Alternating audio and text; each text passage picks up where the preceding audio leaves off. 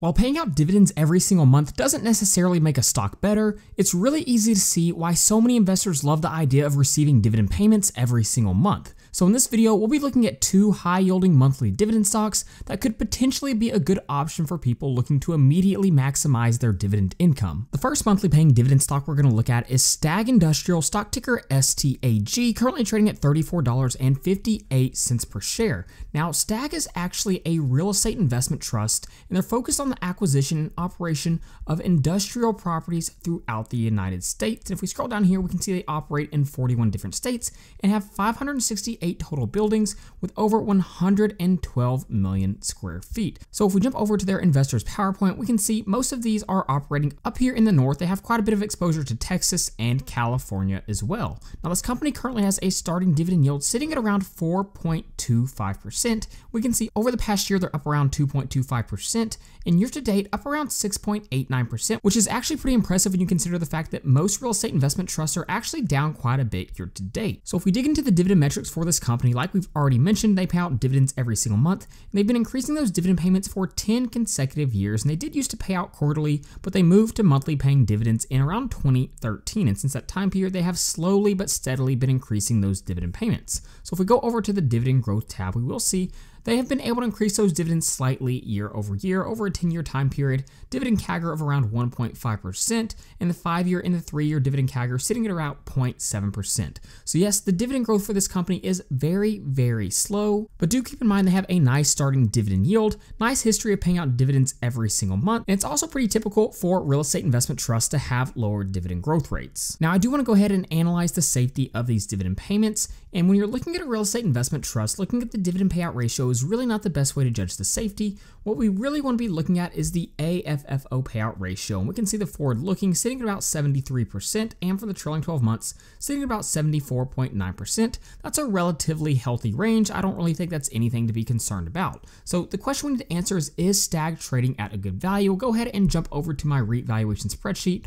where we'll look at a few different valuations. And like always, if you'd like to be able to download the spreadsheet, then you can head over to my Patreon page at the link in the description. But okay, let's go ahead and come up here and plug in stock ticker STAG and hit enter, and you can see all of this data will load in. Now, I've already touched on the dividend metrics. Moving averages pretty close to even. Come down here, we can see analysts currently have a target price of $37.40, beta of 1.03, so the volatility should be pretty close to that of the market. Now, the first valuation we will look at is the AFFO multiples. This is a great valuation for real estate investment trusts, and basically what we're doing is we're comparing how the market is valuing companies that are similar in structure to Stag. So we can see our comparable companies right here, their price to AFFO multiple. Here's the average price to AFFO for those comparables, sitting at about 25.35. Meanwhile, Stag has a price to AFFO of 17.18, meaning it looks like it's a little bit undervalued. When we plug it into our formula, we come to an intrinsic value of around $51.03 per share, quite a bit higher than that current trading price. Now, the next valuation we'll look at is the historical price to FFO.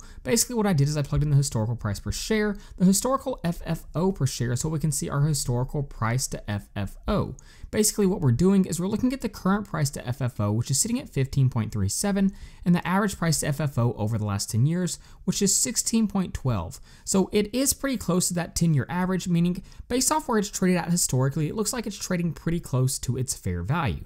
The last valuation model we'll look at is the dividend discount model. And basically what we're doing is we're looking at how much this company's worth based on how much they pay out in dividends and how much that dividend is increasing. So like I've already mentioned, those dividend growth rates are pretty low. And moving forward, I'm projecting a dividend growth rate of just 1% for this company. So with a discount rate of around 8%, we come to a dividend discount model price per share of $21.21, a little below that current trading price. So when we jump over to the output tab, we can see the AFFO multiples for this company sitting at $51, dividend discount model $21, and according to our historical price to FFO, it looks like it's trading at pretty close to fair value. So average all these together, we come to an intrinsic value of about $36.12, very close to that current trading price of $34.58, just a 4.26% difference.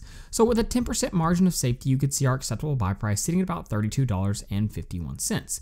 Now, as for me, I'm not currently looking at adding this company to my portfolio because I want to focus more on companies that will have higher dividend growth rates in the future. But if you're someone looking for immediate dividend income and dividends every single month, this could be a good option to consider adding to your portfolio. The next big monthly dividend payer we're going to be looking at is Main Street Capital, stock ticker MAIN, currently trading at $40.30 per share. Now, Main Street Capital is a business development company that specializes in providing debt and equity financing to middle market companies. So if we jump back over to Seeking Alpha, we can see over the past year, they're up around 8% and year to date up around 11%. Now, truth be told, there's actually not many business development companies that I actually like, but I do think this is one of the few good ones in my opinion. And we can see the starting dividend yield being shown on Seeking Alpha is 7%, but that's actually not accurate because every now and then this company will pay out what is known as a special dividend. So if we look at the dividend history, we can see right here, it looks like a special dividend was paid out right here, right here. They're basically some of the outliers where they pay out a larger than normal dividend payout. So if we jump over to my spreadsheet, we'll go ahead and plug in MAIN and hit enter, and you can see the actual starting dividend yield sitting at around 8.44%. But again, if we look at that 10-year dividend history, we can see pretty decent history overall of increasing those dividend payouts over time. So if we scroll up and look at the dividend growth rates, we can see a 3-year dividend CAGR of around 10%, 5-year of 3.58%, and 10-year of 3.97%. So honestly, really solid dividend growth for a company that pays out dividends every single month and has a very high starting dividend yield. If we jump over to that dividend safety tab, we can see it looks like for the most part, the dividend payout ratios are in a somewhat healthy range. I don't think these dividend payments are in any risk whatsoever, but I still don't expect to see high dividend growth rates over long periods of time. But if we go ahead and jump back over to the stock valuation spreadsheet for a company like Main Street Capital, I think the two valuations we want to focus on will be the multiples and the dividend discount model. So let's go ahead and jump into this one. I'll go ahead and zoom in, and we can see the two comparable companies we're looking at in this scenario, ARCC and GAIN. We can see their price to earnings multiple is somewhat low with an average PE of around 7.45. So with Main Street's earnings per share sitting at 4.93, that gives us an intrinsic value of $36.77 per share. Jump over to the dividend discount model. I'll zoom out just a little bit, but again, we can see the dividend growth rate's kind of all over the place for the most part. Average growth rate of around 5% though, so I'm projecting a dividend growth rate of 2%, discount rate of 8.5%. That gives us a dividend discount model price per share $46.29. So when we jump over to the output tab, we can see our two valuations that we use gives us an average intrinsic value of $41.53. Very close to the current trading price, only off by around 3%. So with a 10% margin of safety, it does look like the acceptable buy price sitting at around $37.38. So no, these companies we looked at today aren't necessarily trading at a value, but it could be a good option for people looking to immediately maximize their dividend income while also receiving dividend payments every single month. Now again, I do want to state that I'm not a big believer overall in business development companies for people looking to build long-term dividend growth portfolios, but I do think Main Street Capital is one of the better options for someone willing to invest in a business development company to receive high dividend payments that are relatively safe and also receive them every single month. So there you go, those are two monthly dividend payments that pay out big dividends every single month. Like always, if you'd like to be able to download any of my spreadsheets, you can head over to my Patreon page at the link in the description. So that being said, thank you guys so much for watching, and please don't forget to like and subscribe to the channel.